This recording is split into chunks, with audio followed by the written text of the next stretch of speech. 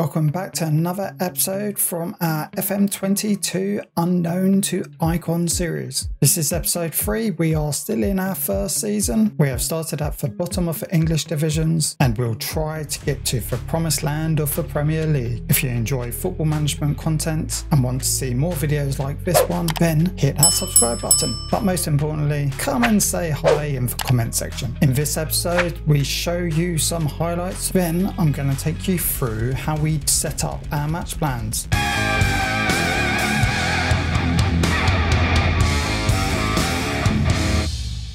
First match of today's episode, we go up against Ebbsfleet. They are 6th place. This is our 7th league game as St Albans manager, and we've won 1. And you saw that in the last video. We get the winner, taking over a team who's bottom of the table. It's much harder than I thought it was going to be, but things are looking promising. We're scoring more goals than what the other manager was doing. It's just we're conceding more. Now, is possession, short passing, narrow the right way to do this? Should I just go old school and lob the ball forward and find those gaps over defenders, bring in faster players? I like this brand of football, so I kind of want to stick to it, and I said that I want to remain consistent with my tactics. And we don't have the ball anymore. We've lost it. Ebbsfleet's got the ball to their goalkeeper. He's just taken for piss.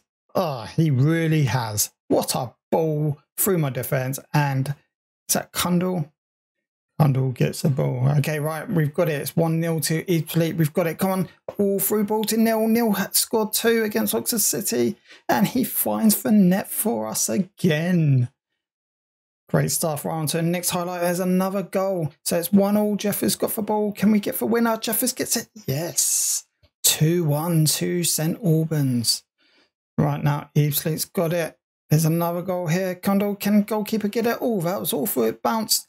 And Bingham get it for Ebbsfleet. It's now 2-2. Don't forget, Ebbsfleet are 6th in the league and we are bottom. Oh, great save there by Johnson. Bingham gets it back in Kundal. Bingham and Kundal. Hey, they've got a bit of a partnership together there.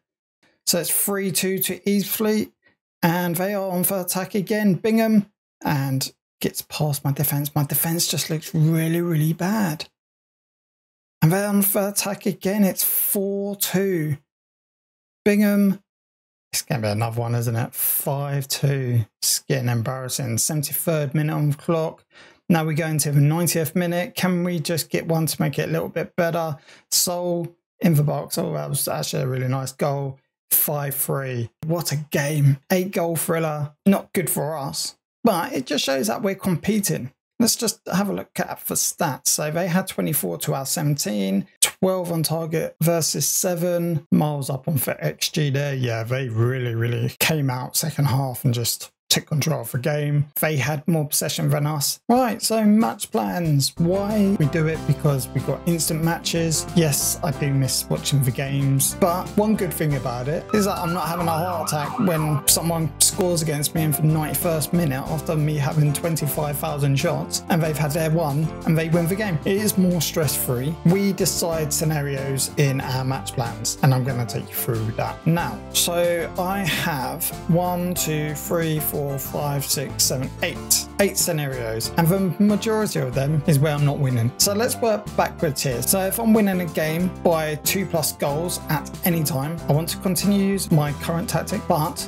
the mentality changes down to cautious, and then you can make some touchline instructions as well, but we haven't done that. And then our other winning scenario would be winning by 1+ goal, but this time not any time. It's within 70 to 90th minute, game finishes. That actually we just want to hold on to our 1-0 lead and just play a bit more cautiously. And then if we're drawing the game around for 45 to 70th minute, we want my team to start pushing a bit. So we start then playing a positive mentality, and then in the 70th to 90th minute, if we're drawing, actually the mentality is like, right, okay, we tried pushing, it's still a draw, let's go back to balance in between 70th and 90th minute. And if we nick a goal, great, but if we don't, and then we'll settle for the point. Maybe that might be wrong thing to do, but end of the day, this mentality right here of these instructions are all about we're bottom of the league, every point is going to count. Right, how about if we're losing? So if we're losing by 1 goal, 70th to 90th minute, still current tactic, but we go more positive. Losing by 2 goals, 70th to 90th minute, we go attacking. Yeah, with 2 goals down, we need to push, we need to go allow any substitutions to be made. Losing by 3 goals, so if we're losing 3-0 in the first 10-15 minutes or any time in the game, we've changed to